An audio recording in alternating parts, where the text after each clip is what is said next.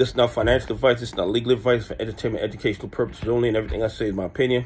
Please don't make any financial decision based on anything I say in these videos. That being said, hit the like button, subscribe button, all that YouTube algorithm stuff, so you get the videos I put them out, see what I'm thinking, see how I'm analyzing that data. But like I tell every day, the data they release us is false. It's meant to give us a false narrative of the market so we can make bad trading decisions. As of this recording, APE shares is down like 9%. It's absolutely outrageous, and the numbers don't support this price movement.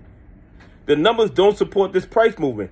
And the thing is, the evidence of the fraud and manipulation is overwhelming, yet the SEC stays silent. The SEC, FINRA, DTCC, CFTC, they all stay silent. The numbers show that retail investors own over 90% of the APE shares. Okay?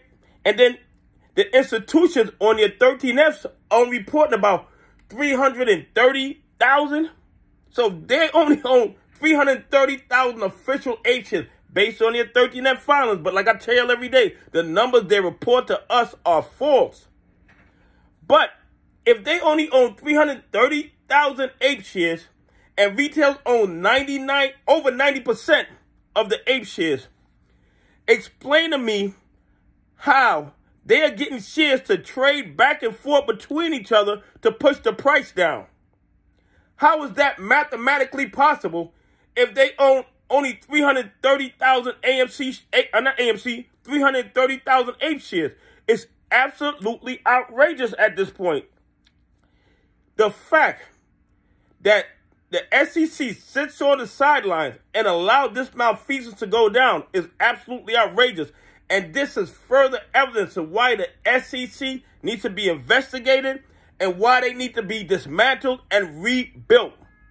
There is no legal explanation for APE share being pushed down 9%, probably down like about maybe 20% in the last 2 weeks, when technically, legally, based on their 13F filings, they own only 330,000 APE shares, and retail investors own over 90% of the APE shares. Where are they getting these shares from to trade back and forth between each other in a dog pool? They can't use the derivative to manipulate the price like they do with AMC and GME, because there's no call options, there's no put options. But they just create these counterfeit shares, trade them back and forth between each other, and push the price down. Explain something to me. The rule of supply and demand is when there's a demand, when people are buying, when there's more buyers than sellers, the price is supposed to go up.